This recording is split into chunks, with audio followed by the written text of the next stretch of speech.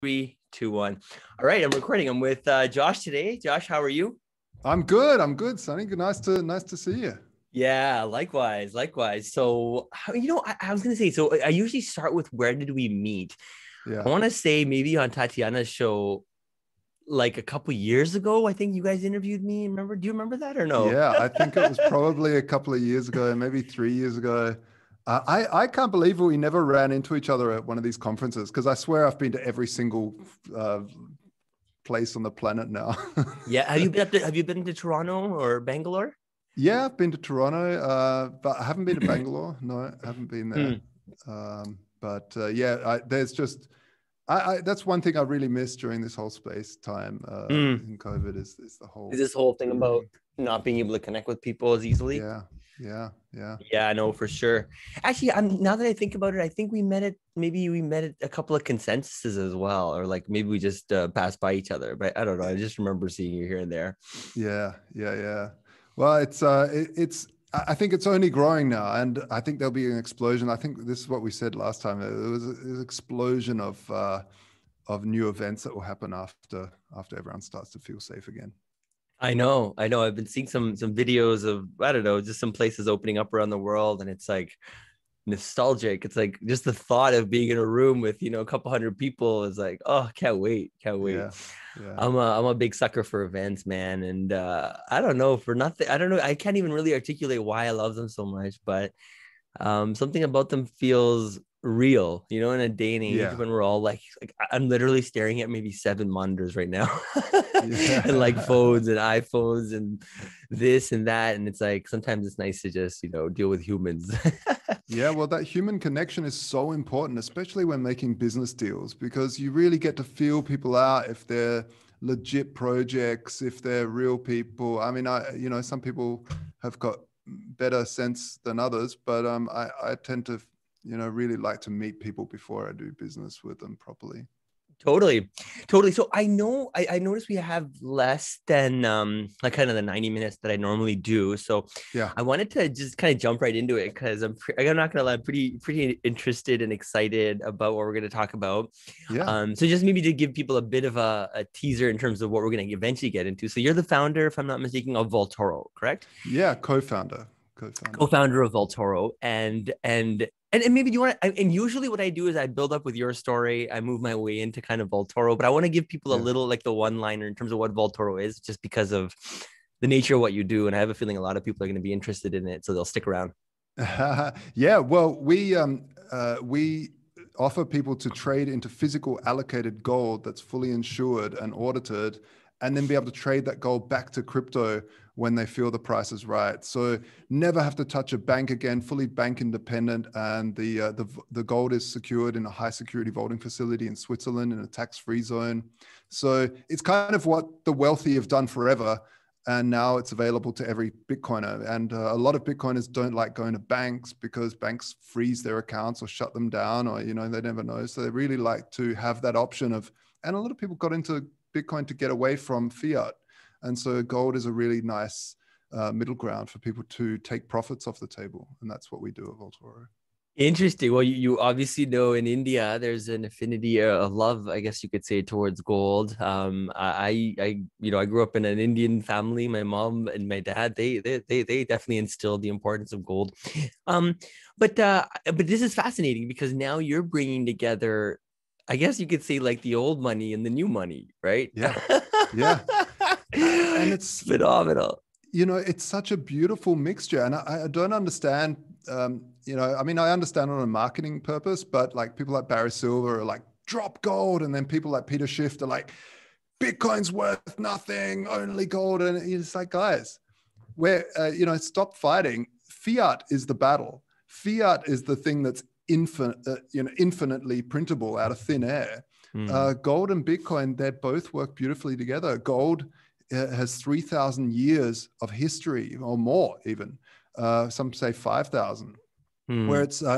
and it's independent from anyone, and it's independently valuable all around in countries around the world. And like you said, in India, it's deep in the veins and the DNA of the Indian people. But also, it's heavy. It's not native to the internet. but it's fairly stable. Like over in the long term, it's held its value. So through thick and through thin, and every nightmare that the human condition has thrown at gold, it's come through the other side still holding value. And you can't say the same for fiat. And Bitcoin's kind of the same but opposite. It's a rare number instead of a rare metal. You find it into existence, you spend it into existence, just like gold, but it's very volatile. It's very young, unlike gold, but it's native to the internet. It's very light. It's in fact, it's weightless, and you can memorize a brain wallet. I mean, this is amazing stuff. So working together is a really beautiful solution to a problem that I think is extremely, extremely, extremely big, and that is, how do you have state-independent money? And yeah, I think these two are the answer. Fascinating. And as you okay, so okay, let's maybe pause there, because I think that's enough for people to be like, okay, I want to learn more. So maybe with that said, let's back up a bit. So I always say, Bitcoin is nothing more than, ones and zeros. I guess in the case of gold, it's nothing more than electrons and atoms. But really, what to me is fascinating are kind of like the stories behind the people building these companies, because I feel like that's what this industry is a culmination of. It's all of our efforts. And so curious, some people start with great grandparents in World War II. Some people start with their first job, but take your pick, anywhere in between. Where does your story begin, Josh? I always had a fascination of alternative economies, and I actually started the world's first swap site where people were swapping clothes online. So they could take pictures of their clothing and upload it, and then find other people and go, hey, I really like that t-shirt. Do you like anything I like? And they're like, yeah, I really love that. And then they would do a trade and just send each other stuff. And then people started doing rings. So they send around, one thing to that person, and it got really quite big.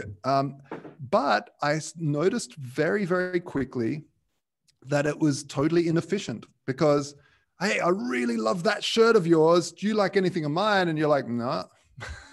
And then the deal falls through, and that's very, very unfortunate, right? So wait, but isn't that also kind of speak to why money was invented to some extent? Or exactly, right? Exactly. So instead of having to choose exactly from that farmer, you don't want his eggs again. You want someone to paint your wall, but you have so you need to have something, a unit of account that you can use a currency in between a larger marketplace. And at the same time, 9/11 happened just before that.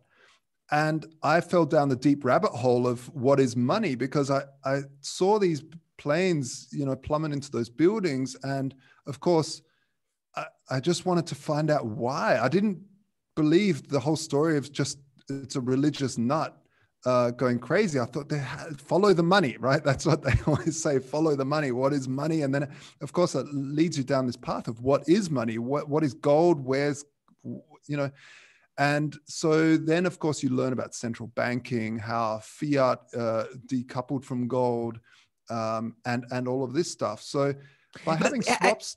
do you mind touching on some of that a little bit? I say that because I know as Bitcoiners, it's kind of like old school, and we know that, but I just, I don't talk about that much. Like, I'm on episode almost 90, but like gold is so important. But and people in India, where Bitcoin is, obviously there's a lot of people that love gold, but I sometimes wonder if we even understand or appreciate that it used to be money. But can you give us maybe I don't know, a couple minutes on that, because that's fascinating. Mm-hmm.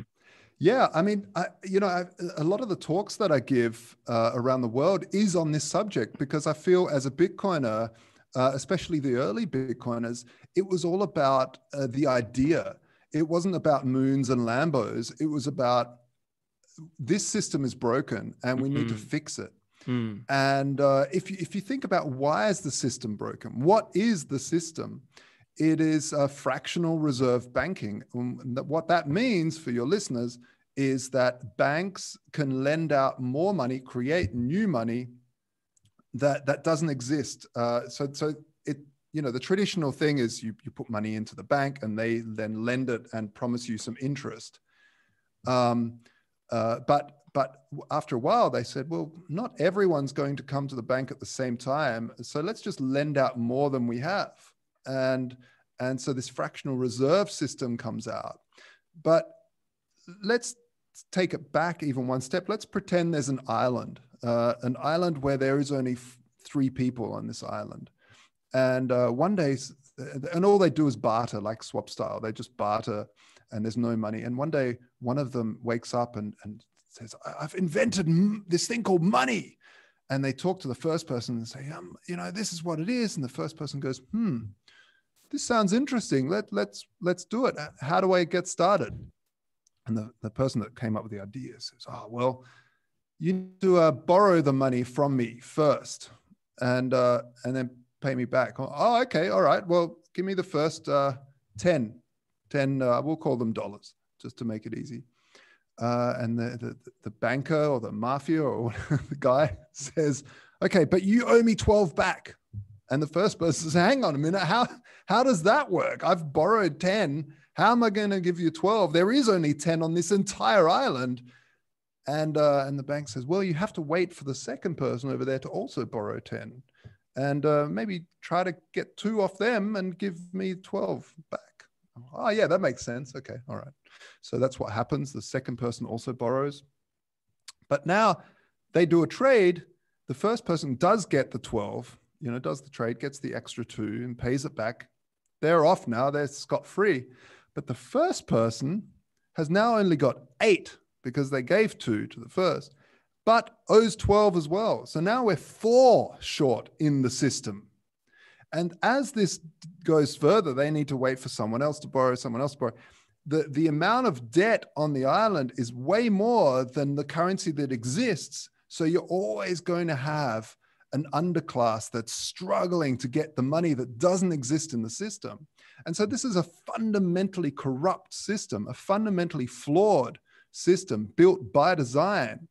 And so rather than that, you have a system, let's say gold, which is found, someone digs around and they find this thing, they work hard for it, and they're like, oh, this is precious because I've worked really hard to find it. And people find it beautiful and it's malleable and you can make jewelry.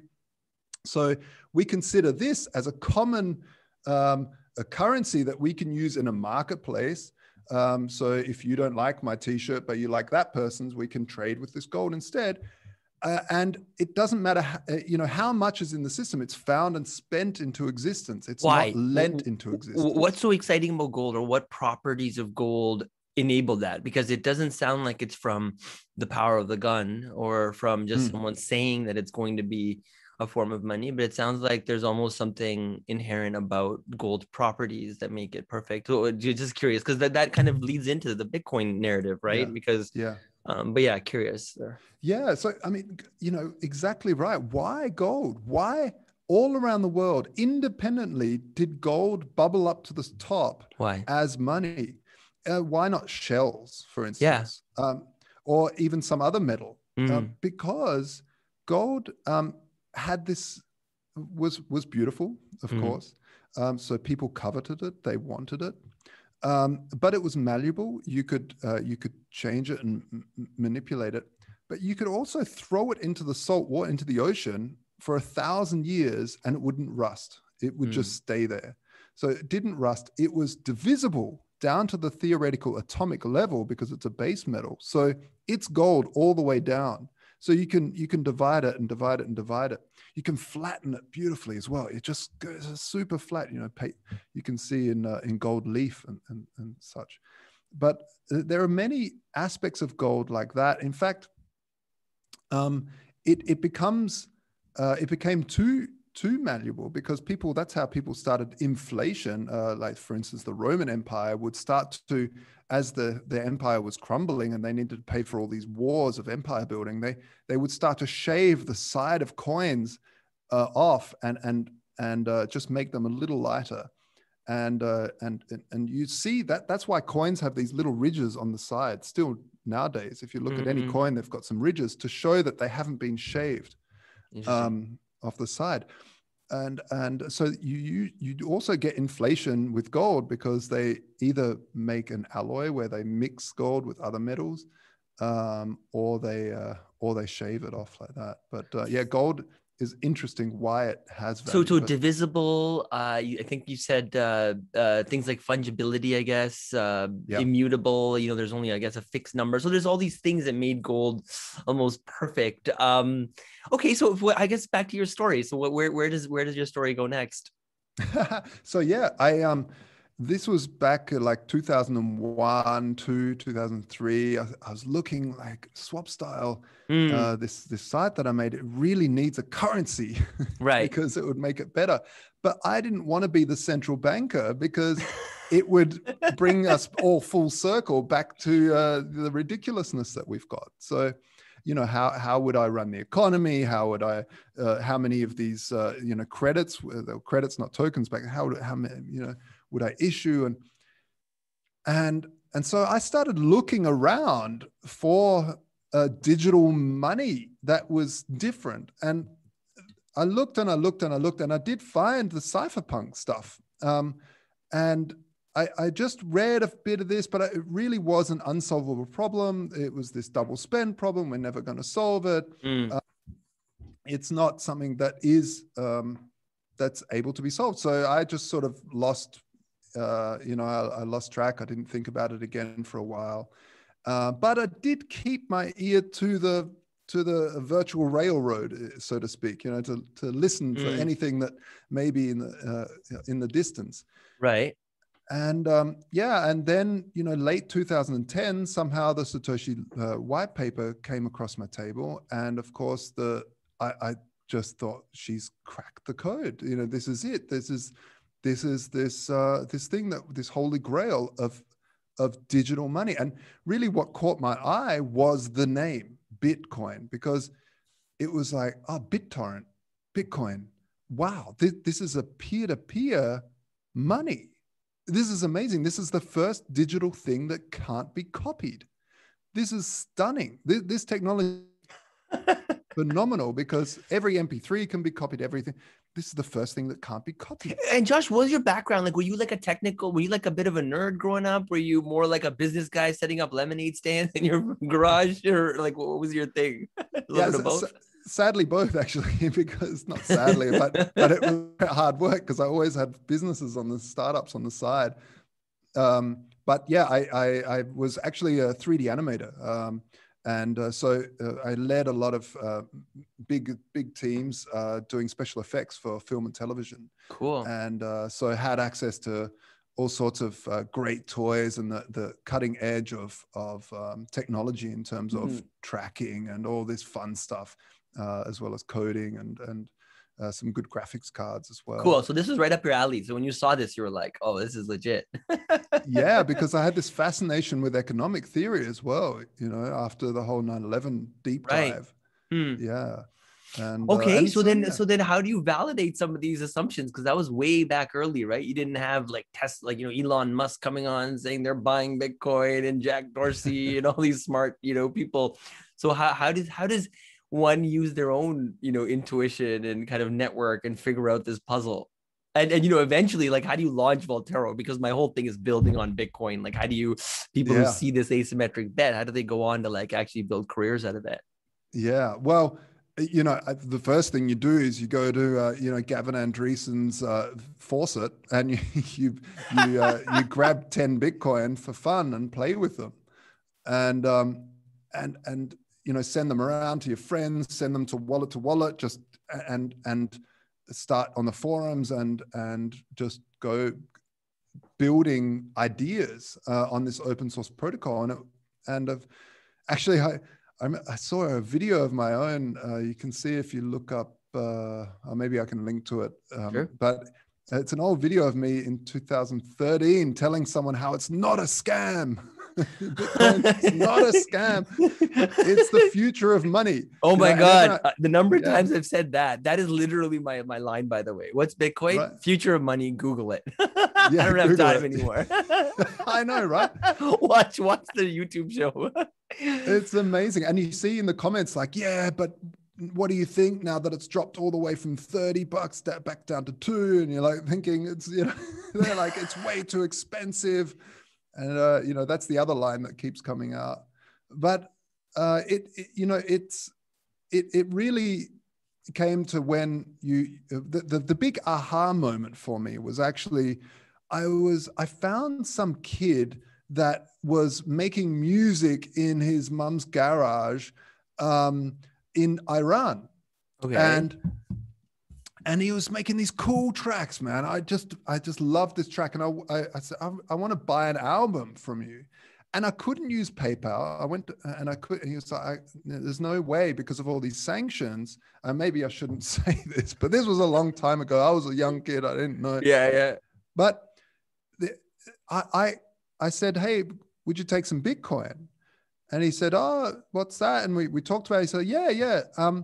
And maybe he was already in the community. I can't remember. But anyway, I ended up sending him some Bitcoin, and that was the first time I went, "Wow, this is amazing," because I didn't, he didn't have anything to do with terrorism or anything. He was just making music. Yet he was under this regime that basically cut him off of the entire market of the internet. And I remember thinking the internet shouldn't be cut off because, it's freedom of information, and money is information.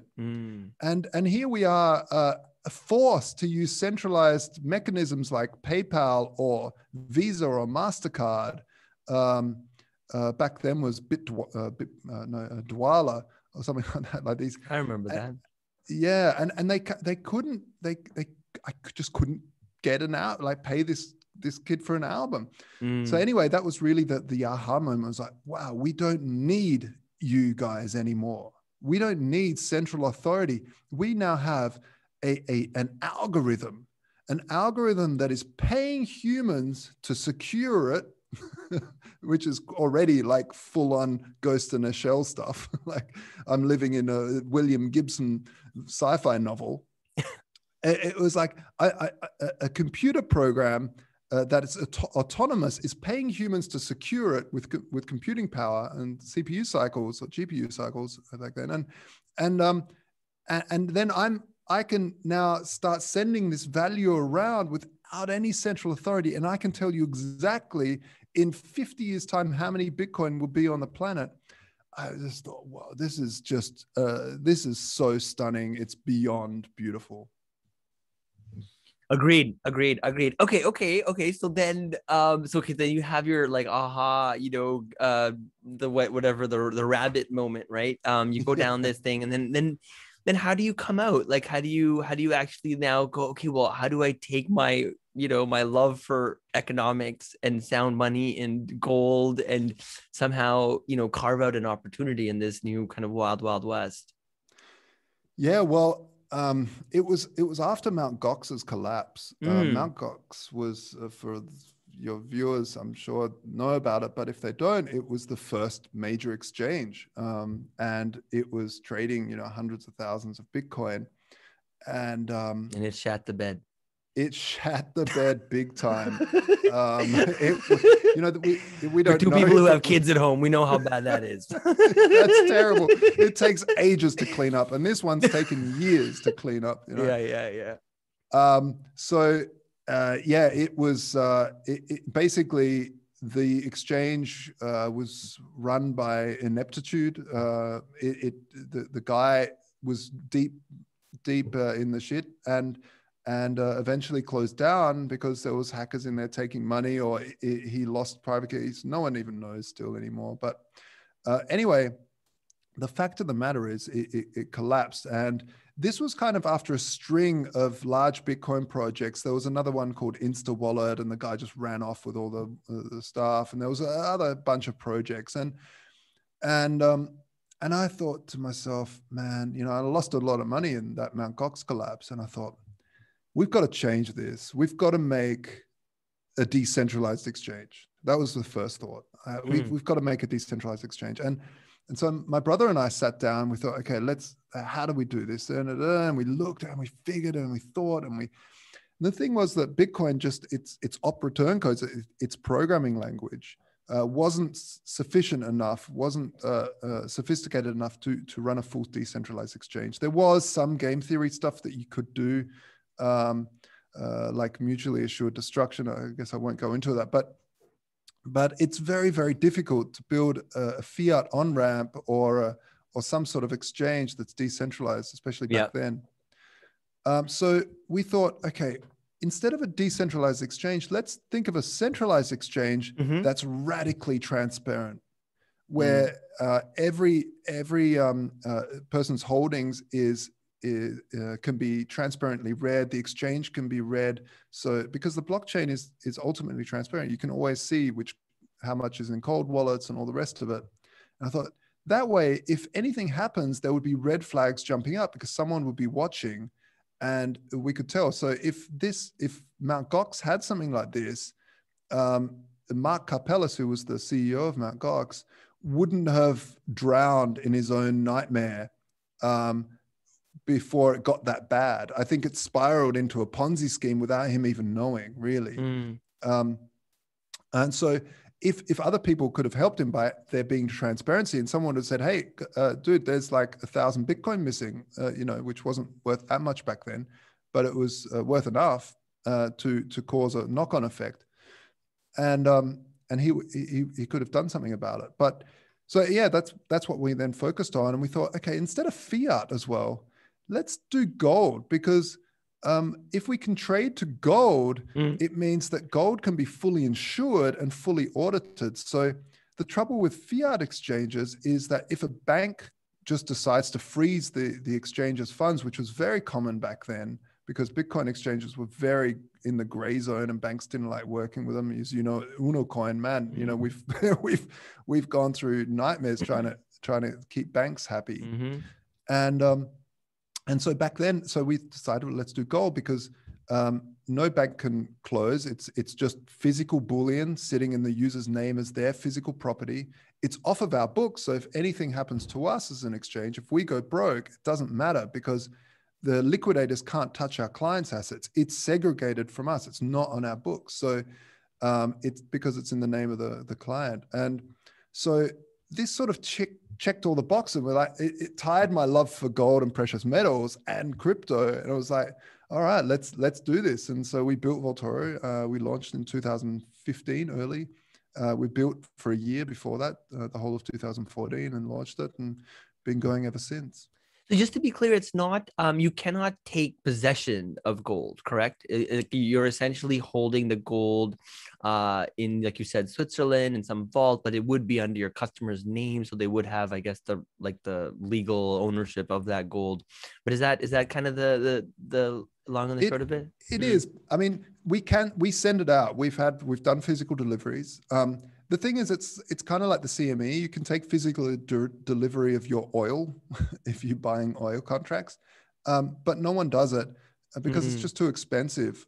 People do it, and I think of last resort. I mean, it's your gold, so you can do with it what you want. It's just expensive to send it out. Plus, there's all these customs and insurances are expensive to send overseas. It's heavy. Silver is even harder because it's even heavier and bulkier.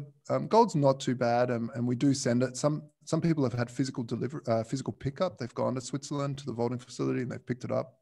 But the thing is, once you pick up gold, once you take gold home, it loses a huge premium, because now if you try to sell it back to a retailer, they need to know that that's real gold. So this is the beautiful thing about Bitcoin. It's very easy to identify as an original Bitcoin.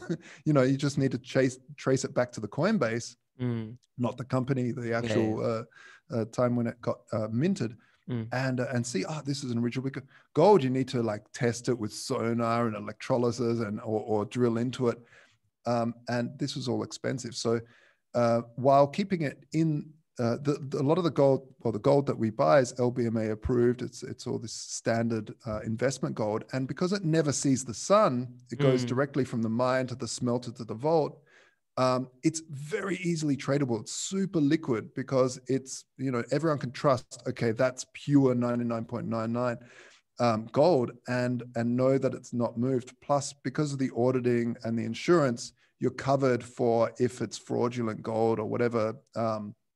Through the insurance mechanisms. And that's where we focused on. But it was really important to me that people could trade really quickly back to crypto, because a lot of the time when crypto dips, you want to have some some powder in the barrel ready to buy some more Bitcoin, right? And so that was our focus. It was like, okay, well, you can get physical delivery if you want, but it's actually, it's funny because a lot of people say, I only trust gold if I hold it at home. And that's a total fair enough. I take my hat off to you. Fair enough, do it.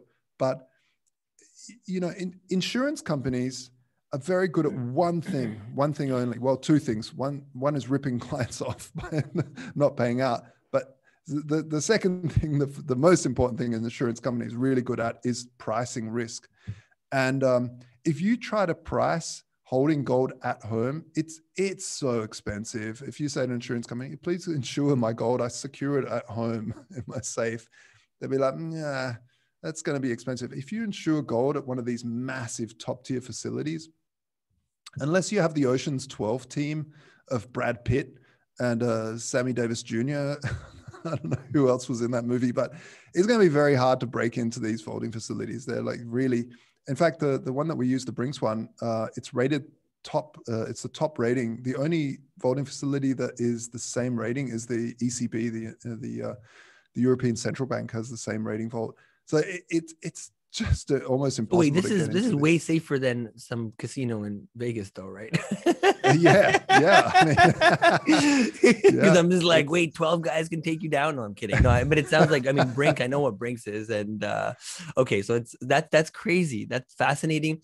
Hey, I wanted to spend a little bit of time on the thesis around gold. So everyone has fun. Obviously, I think one of my favorite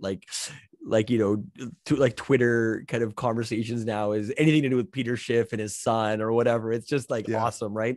Yeah. And then you brought up, Barry as well earlier, and to me, I kind of see them both as like caricatures of like this, they're playing this extreme side and they're almost doing it maybe on purpose. Like I don't buy the fact that Barry has no gold. I maybe he doesn't, right? But I definitely so don't successful. buy the fact that Schiff has no Bitcoin. And I don't buy that either. If his son is like the biggest shill, they're playing characters, right? Because it's think of Peter Schiff as this like nuanced gentleman who was like, well, I've got 70% gold and 30% Bitcoin. Nobody would care. But the fact that he's always coming out and coming at Bitcoiners makes him Peter Schiff, right? So where am I going with all this? So, okay. I think a lot of people are trying to realize that Bitcoin is, like you said, the future of money. Okay. And it's like this ultimate hedge against society. Great. I think a lot of people are buying into that. I've bought into that and that's served me well. But as a Bitcoiner, we're always thinking about like backups and backups of backups and backups of backups of backups and backups of backups. It goes to infinity sometimes. Yeah. And so sometimes I think to myself, what if, just if, I know that an EMP shockwave is not going to take over the world. I know computers are not going to go down. But let's just say if something that I can't even imagine does come at Bitcoin and there's some problem that we just weren't able to see, where would I be safe? And we just concluded that perhaps, ones and zeros in a bank account maybe aren't as safe as we think they are. And then, so gold comes to mind as like, it sounds weird to say this, but as a potential hedge against Bitcoin. Is that a really weird way to think of it? Or I don't know, how do you come at it, like in terms of a long-term thesis? Because Bitcoin's obviously from a number go up perspective is far outweighed. Like I remember a conversation in 2011, 2012, I literally called my wife, sweetie, I'm thinking about between Bitcoin and gold, which way should I go? Yeah. And I'm glad that I went the other way. Yeah, but absolutely. Now it's like, how do you kind of take a bit off the table and know that, God forbid, even if Bitcoin, shits the bed, you're going to be okay long term. Yeah.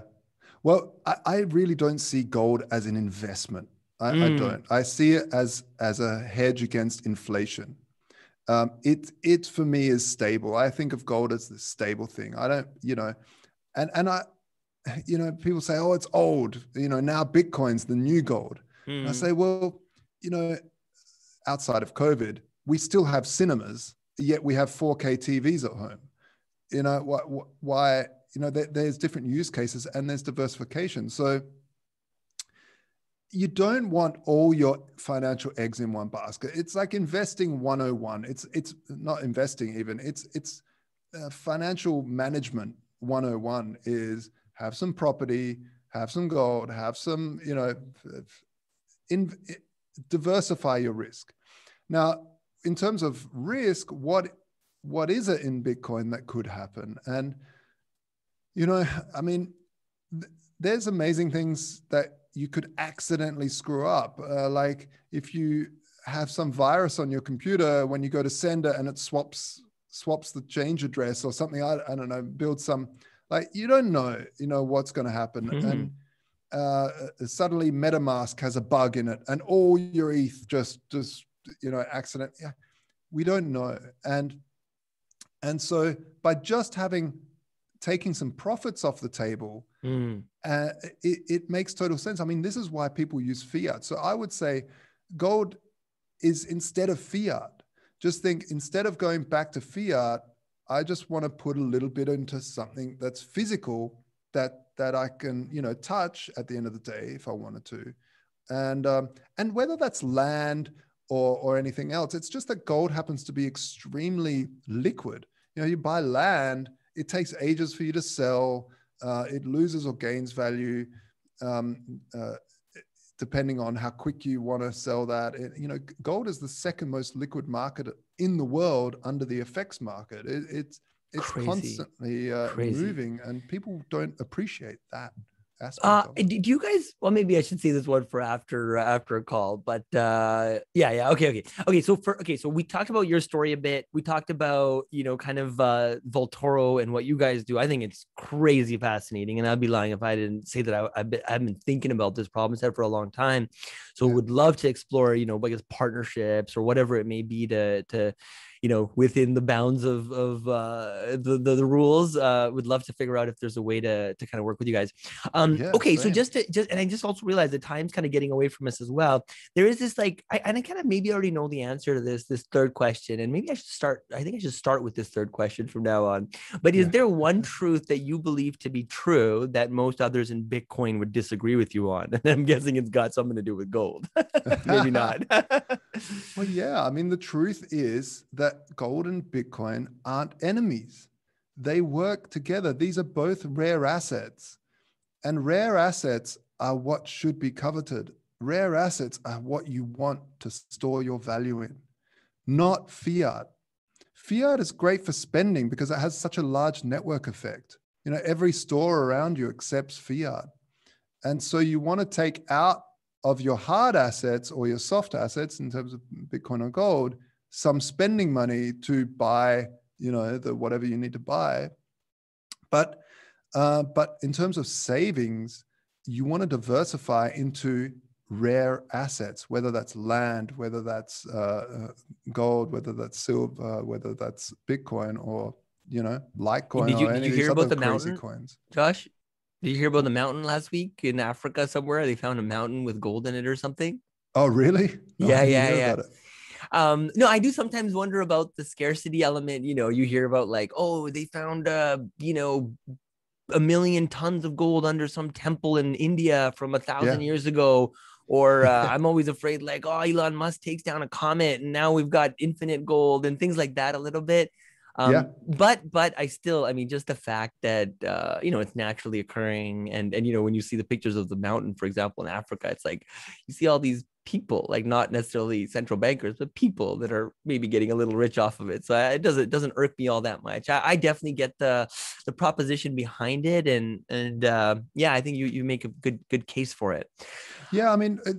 That comes up often, whether we'll start mining some asteroid in space. But the fact of the matter is gold is super heavy. Try bringing that back to Earth. Good point. Never thought of that one. It's going to be a killer expensive. And, that's a good one. In terms of finding new gold, well, yeah, it's unknown. But for instance, diamonds are not rare at all. Not rare. Just full stop, not rare. And are extremely valuable for some reason. But that's not an argument for, maybe there's more gold, but it's had such a big price on its head for a long time that people have been looking hard for bullion, and it just is getting harder and harder to find on Earth. And maybe if they go deeper, they can find more. But You know, let's Josh, see. I think it's kind of, I love how Bitcoin is making these like things that to some extent the world wrote off relevant again, right? Like, I mean, Yeah. gold was kind of like a old guy, you know, type of thing or whatever. Maybe some Grandpa, Indian make sure people you or buy some gold. but now, you know, because of Bitcoin, people think hard about like, okay, maybe I should be making some investment in gold or whatever.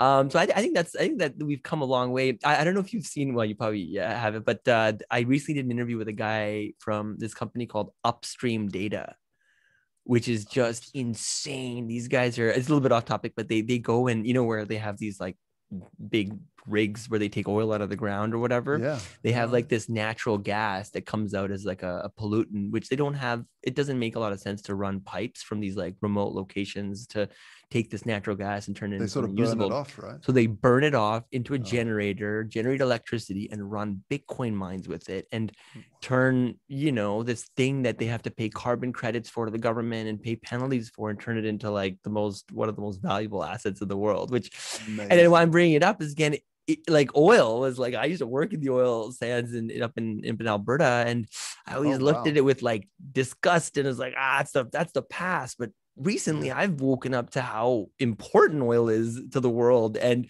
how man. Bitcoin can potentially unlock, you know, a lot of these, anyways, these kind of these like historical like treasures of the world. Like there's like a different way to look at it now. And so I'm really happy. And I do think there's like a, like I would love, I mean, I would love, I think it makes so much sense for someone to be thinking about like creating the conduit or the bridge between Bitcoin and gold. So I'm glad you're after that.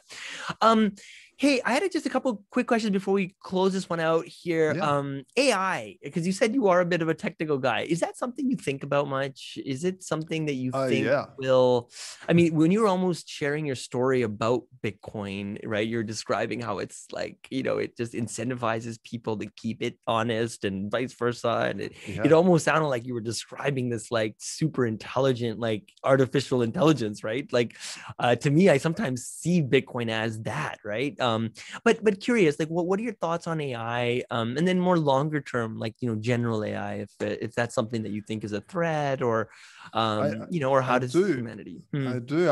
In fact, it's funny that you bring that up because not many people know this about me, but I spend a lot of brain cycles thinking about the jobless problem of the future because, you know, the last thing you Me want too. is very hungry people running around everywhere, no schooling, bad education because they can't afford it, and so on and so forth.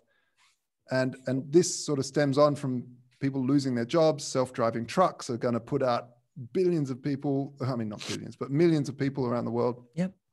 Self-driving cars, the you know, delivery trucks, drones. We even, you know, and people said, oh, everyone will just be artists. And you're thinking, okay, all right. But actually, some of the greatest art that's coming out is being done by AI now as well. You know, we're getting some amazing work, extraordinary work coming from AI. And so I think I do spend a lot of time, because of my interest in economics, also thinking about the whole the whole concept of that, the minimum, you know, having some sort of universal basic income. But I don't like governments, because if governments gave a universal basic income, first of all, where are they getting that money from? Or they're printing it out of thin air. And You second of got it. all, you make a whole lot of people dependent for food and everything else on some godlike government to give you that minimum basic income. It's very scary, because as soon as they don't eat for a week, they put on uniforms and they go to war for that cash But cow. by the way, my last question was going to be about Ubi, but carry on. Yeah. Okay, so All yeah, go right. ahead.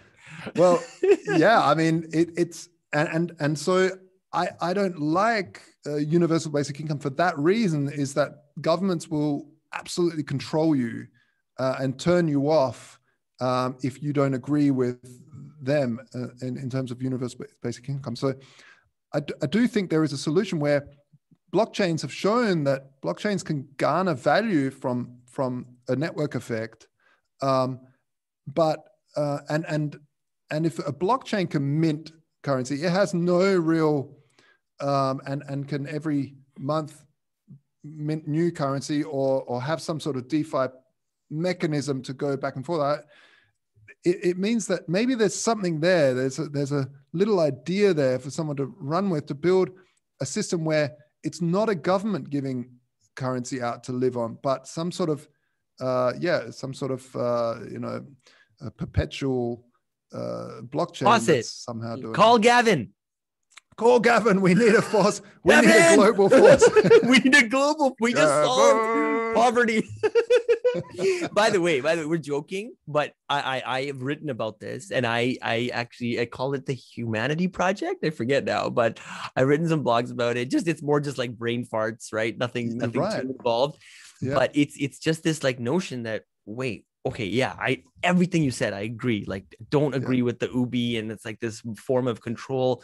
But what if it was free market based? What if it was Bitcoin based and gold or something? And what if it was like, instead of like Bill Gates going out and, whatever, what if he could put his wealth into this system that kind of enabled, like you said, perpetual vacations for humanity, right? Have you ever heard of a guy named, the guy who invented how stuff works? Oh, what's his name? Marshall Brain. Yeah, Marshall Brain. Yeah, I've known Remember that this guy name for a long time, but yeah. Man, he's got this like YouTube video from like way back in the day, like I want to say 15, maybe 19, 18 years ago, that I had seen, talking about this stuff, like how, cars were going to replace jobs and and like how, we needed to figure out something to address it. In fact, I've even messaged him recently and he wrote back. So you got to love the internet. All right. Yeah, okay. Love it. How good's that? Cool. So I love that, man. I think we've covered everything. So where do people, and by the way, I'm down to do a part 2 where it's a little bit less me just asking my formulaic questions, where we just maybe shoot the shit and do some whatever, talking about new stuff. I've really enjoyed this conversation. But awesome. But where do people, get to you? How do your Twitter handle, your website, and all that kind of stuff? Yeah, sure. My Twitter handle is J Scigala. That's JSCIGALA. J Scigala at J Scigala, and Vaultoro at Vaultoro. That's Vault, like in gold vault, VAULT, and then Oro, which is Spanish for gold. Vaultoro. You see, señor. You speak Spanish a little bit? No. No. My wife's from Colombia, but I somehow got stuck at about 500 words. I promised my mother-in-law that I would become fluent, so I'm probably breaking Get a onto promise those flashcards. Yeah. Better than any app. Yeah. Hey, thanks again, man, for interviewing me on, Tatiana's show the other day and coming on mine. This has been fantastic. I love your energy. I love what you're doing. I'm pretty certain a lot of people that view this show are going to be interested in what we talked about. Awesome. I'm glad to help. Cool. Okay. I'm going to kill the video here. Just stick around for 10 seconds.